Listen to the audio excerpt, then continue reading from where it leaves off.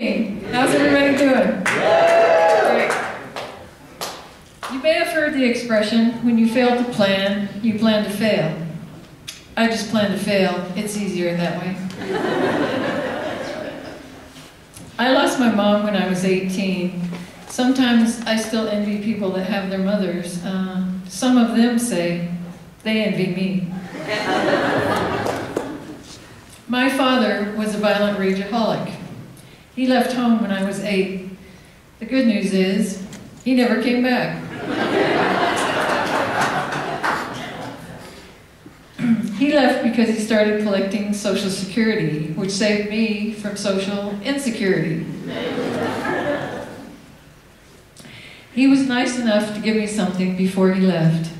PTSD. I have low-grade chronic depression. If I study hard, I hope to improve my score. I also have social anxiety disorder. It's the fear that if I take up public speaking, the public at large will stop speaking to me. So, what the hell am I doing up here? Going for a cure.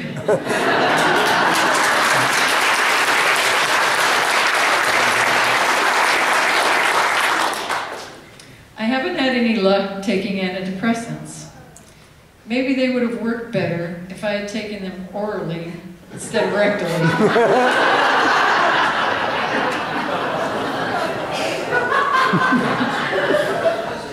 A year ago, my partner and her 3 teenagers moved in with me, and it was quite an adjustment after living alone for 4 years.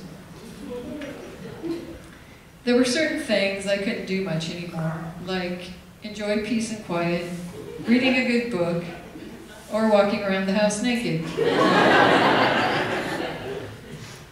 Well, I could have, but it would have taken years of therapy for them to recover.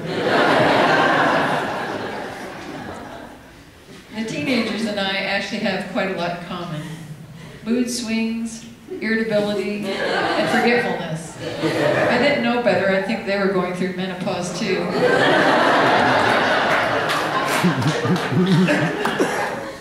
With menopause, some women experience hot flashes. I have Chernobyl-like meltdowns. They're so intense that I'm concerned I may be contributing to global warming. I'll feel guilty if this winter I melt all the snow off Bogus Basin.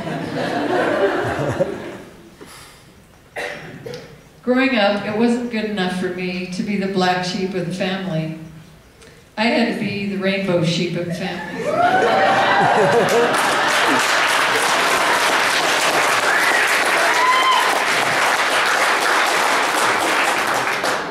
That way, I was sure to offend everyone.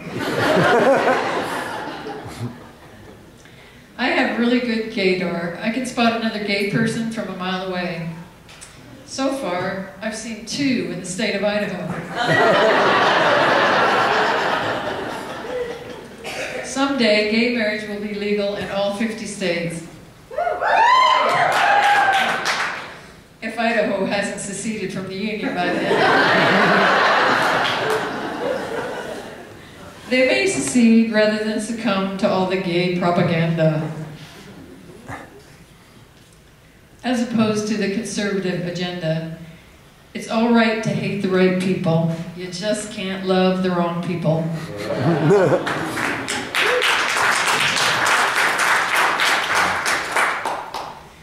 Finally, the majority of people in the U.S. think that gay people should be allowed to marry.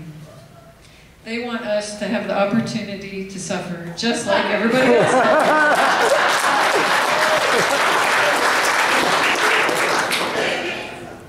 I've learned something from romantic relationships.